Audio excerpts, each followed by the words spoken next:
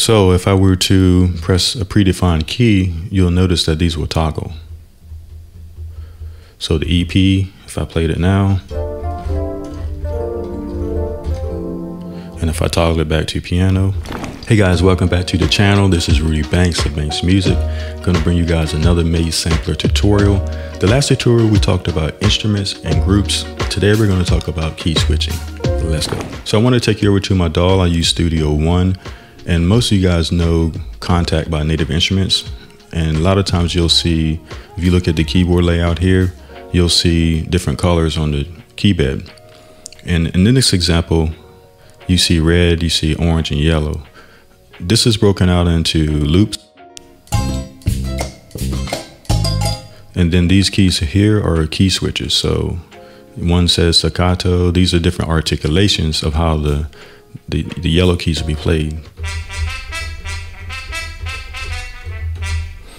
And if I change the articulation, so you can hear the difference.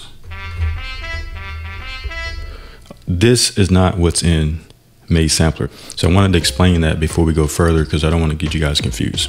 In the last tutorial, I showed you guys how to approach setting up instruments in groups. In this example, we did a category and a type approach. So keys was the instrument.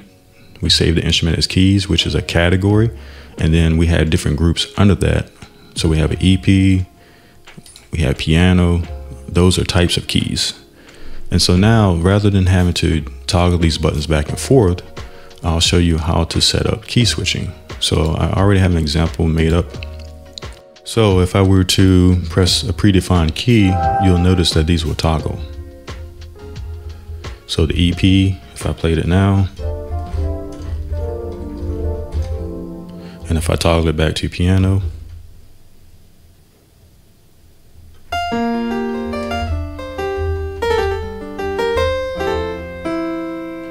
all right, so that's how I do that, and that's key switching. And then another example I'm going to show you is how to set up key switching that looks more similar to a Kontakt layout. As you notice in the previous screen, you didn't have it was all one key bed.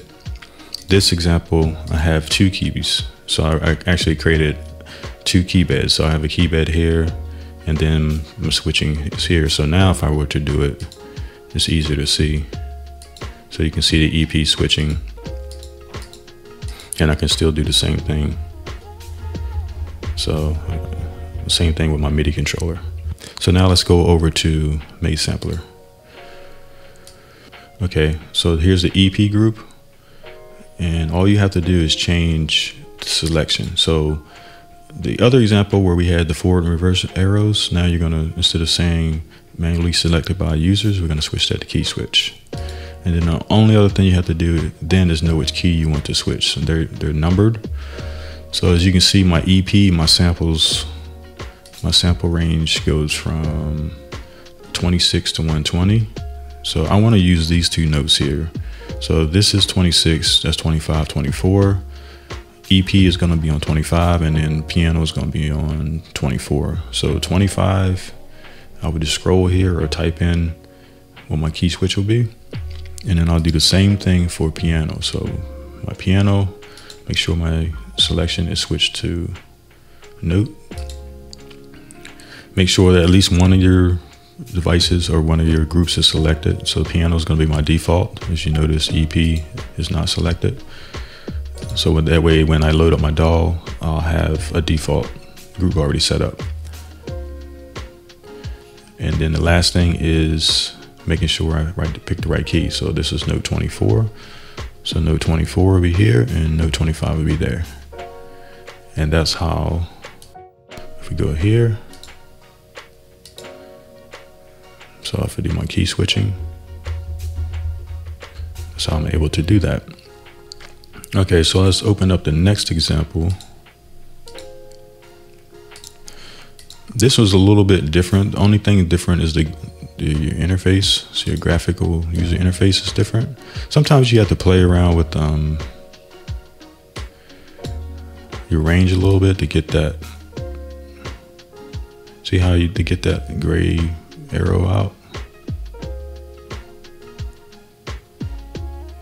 So you might have to play around with that a little bit, but I'm just roughing it in so you can see it. But so all I'll do is just right click on the screen and I'll add a new keyboard. And then I'll look at the existing keyboard. 60 is the height, so I just need to make sure when I create a new keyboard that they match. And that's how I'm able to add a new keyboard, and then you can stretch it and do what you need to. The key is these key switches, they're not in the same range of my samples. So you can see my samples are all the way across there. So I don't want a key switch on top of that sample, because every time I switch a key, it's gonna be playing a note, and you don't want that. So just remember that.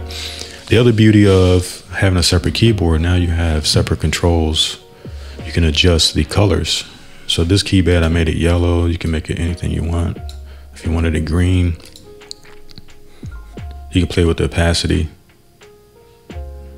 So there's a lot of stuff you can do to format that. But that's the fundamental difference.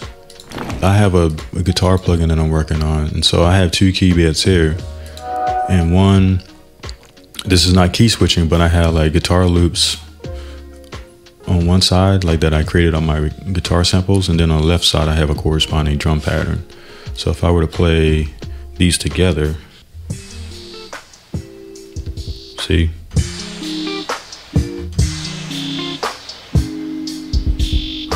And the only thing about Maize Sampler right now is the time stretching. So as you notice, if I play my loops, so that's the original key.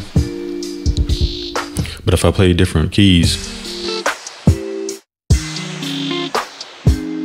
it changes the speed. So I'm hoping we'll get some updates in Maize to be able to handle that, because I want to be able to play different notes. I want the pitch to change, but I don't want the speed to change. And that's one thing I haven't fully released this product yet, but yeah, this is something I'm working on. So guys, I hope that helps you out. I gave you guys a quick overview of key switching. Just remember that it's used to switch between your groups. For me, the best way to use it is when I don't want to take my hands off the keys. All I have to do is press another key switch and keep playing. I don't have to grab my mouse and click, you know, a forward and reverse button to change groups. So to me, it's a good, efficient way of, you know, switching between groups. If you like this content, make sure you like, share, subscribe, and I'll see you guys in another video. Peace.